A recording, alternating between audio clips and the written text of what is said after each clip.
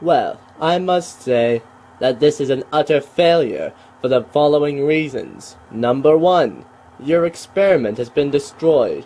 Number 2, the rules clearly state you cannot have any member of your fraternity as a test subject. But sirs, I... Run along now, and don't waste any more of our time. Then, I managed to snag his brass knuckles, and I hit him right in the... No! That isn't how you properly knock somebody out. You get your heaviest weapon, and then you beat them until they drop. Right then. Hey, you look like you work here. Can you, help us find a sofa or something? I have something of the sort. Here, give it to me, Jet, but,